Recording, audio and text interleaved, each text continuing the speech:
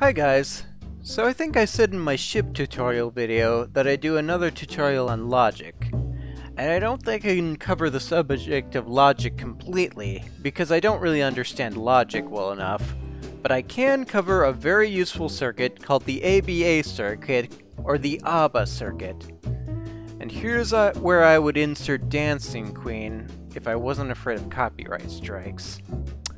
So the ABBA circuit, as we're gonna call it from now on, is a very useful circuit that allows you to, with the flip of a switch, perform one action, have a delay, and have another action perform after that, and then, with another flip of the switch, have the entire sequence perform in reverse. Probably the most common application for this circuit is in multi-stage landing gear, though you could also attach it to lights or something else. So, to demonstrate, I'm using the landing gear circuit from the Sunfish, which I featured in a previous video, though I've yet to do a proper showcase for it. But its circuit is laid out in such a way that it's very easy to understand what's going on. So here I've taken the ABBA circuit design made by Talry on the Skywanderers forum, and I just added some bits of control logic that only really interact with the input of the circuit, and I've labeled them in red while all the rest of the circuit is in blue. So this bit here is a hotkey gate, which gets an input from the control yoke. And here is set to activate by pressing the landing gear key. And this hotkey gate goes into an OR gate, just your generic logic gate set to the OR function, meaning it sends out a signal whenever any input activates it. So it can either be activated by this hotkey gate, or the button hooked up to it in the cockpit. And you can also add in any number of other inputs to activate it.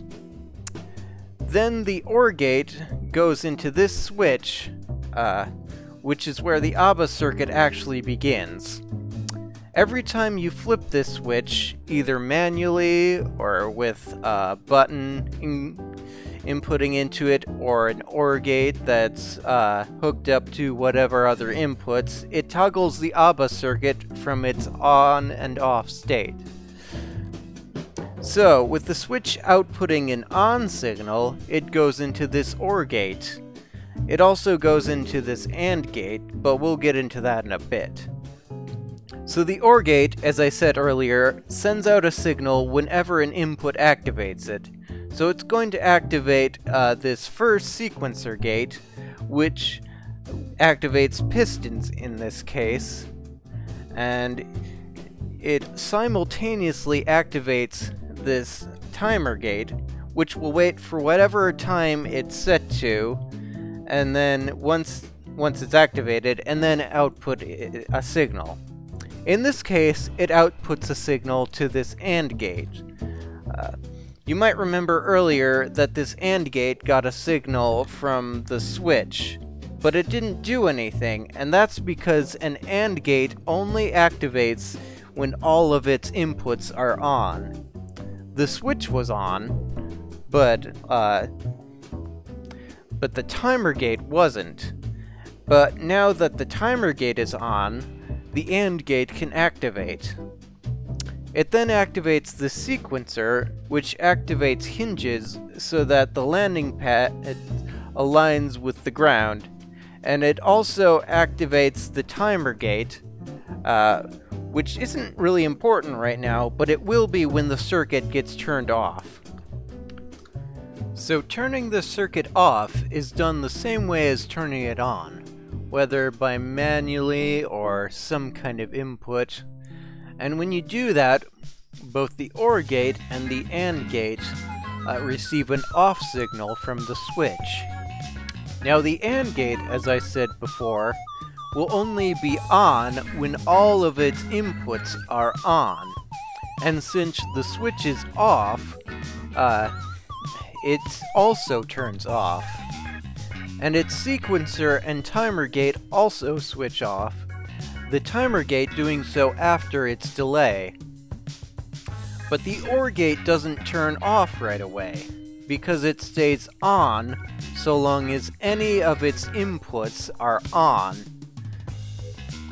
And while the switch's input got turned off, the timer gate is still on from when the circuit was on and will only actually switch off once its delay is complete, at which point this OR gate and its outputs turn off. And that's how an ABBA circuit is able to, with the flick of a switch, perform one action, delay, and then perform another action, and do all of that in reverse at the flick of a switch. So now that you understand all of that, or even if you don't, let's quickly go over how you actually build an ABBA circuit.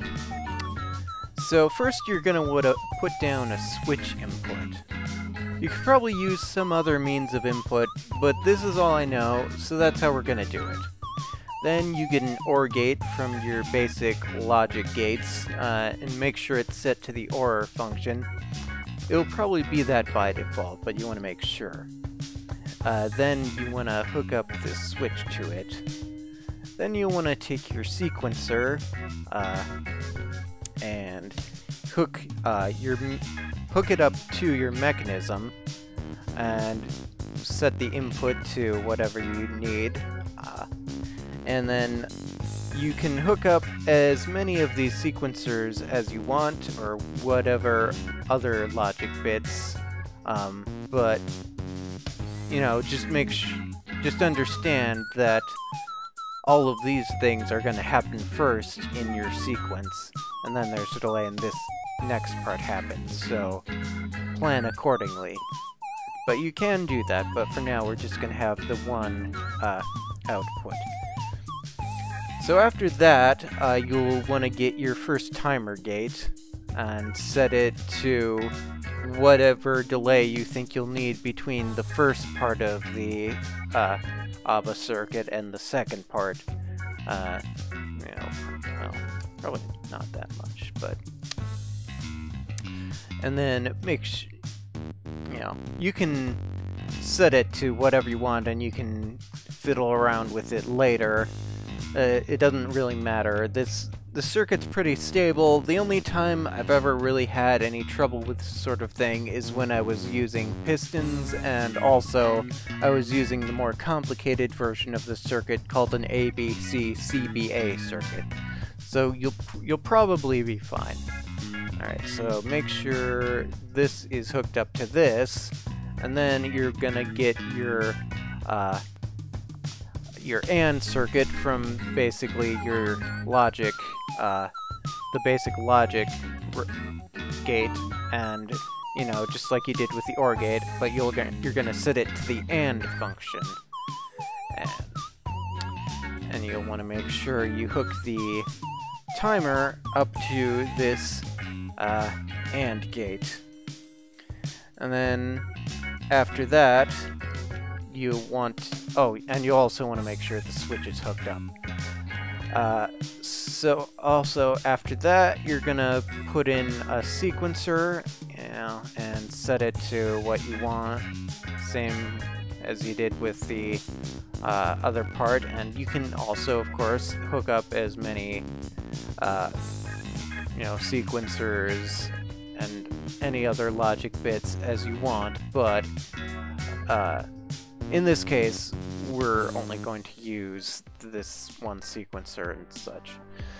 And the last the last brick you'll want is this timer. And you know, make sure you hook it up and set it. The delay, it doesn't have to be the same as this. It could be longer or shorter. You can play around with it after the fact. You know, it doesn't really matter that much, and well, it matters, but it's very easy to fiddle around with the delays after you build it to get what you need. So, of course, make sure this timer is hooked up to the OR gate, and that is the last part you need to complete your ABBA circuit. So at this point, we should have a working ABBA circuit. Oh, okay, maybe let that cycle through. Okay. I think that went first. Let's try a longer delay.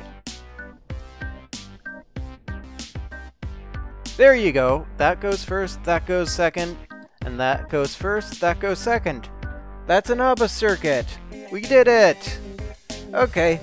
So I hope this video helped, and I hope you liked it. So if you did like it, why don't you go ahead and give it a like? I mean, you were probably going to do that anyway, but like, just as a reminder. Also, subscribe if you want to see more videos like this from me in the future. It'd be a weird thing to do if you didn't, but, you know, I'll take it anyway. But for now, so long, and see you next time.